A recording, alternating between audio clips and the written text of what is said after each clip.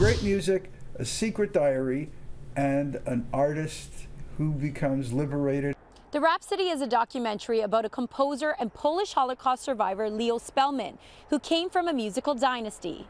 Everybody in his family were musicians back in Poland, and he started in a small town of Rzeszów.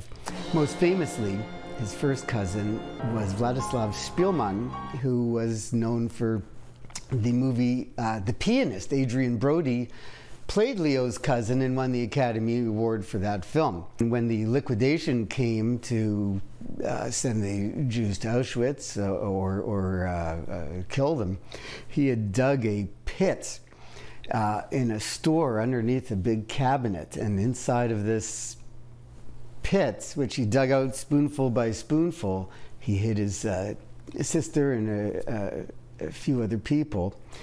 And they were able to survive the liquidation, and then he went into hiding. After the war, Leo composed a musical piece called Rhapsody, 1939 to 1945. It portrayed his life during the war, but after he moved to Canada in 1948, the music went missing. It wasn't until roughly 50 years later that it was found. And the music was finally discovered in around the year 2000 by a gentleman, a musicologist from the United States Memorial Holocaust Museum. At age 98, Leo decided he wanted to make a CD of this composition. That's when he contacted Paul Hoffert, co-founder of the Canadian band Lighthouse. And he said, it's Leo Spellman.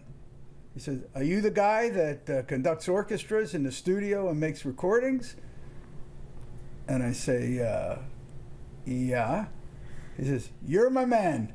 Shortly after meeting Leo and hearing his story, Paul, his son David, and wife Brenda decided to film a documentary on Leo's life and musical journey. First, we thought that the documentary was going to be a documentary about the making of this CD. And then when the CD was finished, we were able to get a performance at the Ashkenaz Festival. The film was going to be about this musical journey, but shortly after the concert, Leo passed away. 6 months later, the Hofferts found Leo's never-seen-before wartime diary. In a sock drawer, I found this little book, and it had about 200 pages and the tiniest writing you could imagine. And I looked at it, and it looked like a diary, but it was in Polish. I mean, it could have been anything. I really didn't know. So it turned out it was indeed a diary, and that was really such an incredible find and changed the whole dynamics of the film. The film is having its world premiere at the Toronto Jewish Film Festival on June 15 at 7:30, and Leo's family will be in attendance. For more information on tickets, you can go to our website, citynews.ca, under Extras. For City News, I'm Stella Acquisto.